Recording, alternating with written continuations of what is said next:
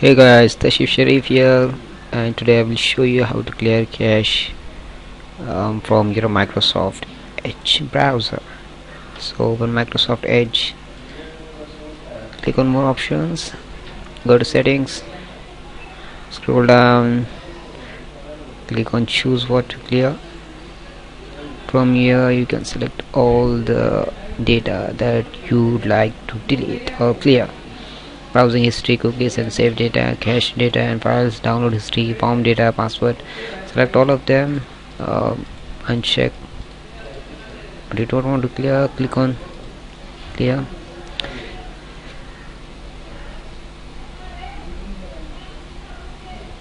This will clear your browsing history and data in Microsoft Edge. Alternatively, you can also access or clear browsing data in Microsoft Edge using Ctrl+J. Then go to history, clear all history, and then again select all the data that you'd like to delete. Click on clear. If you like this video, comment, share and subscribe. Thanks for watching.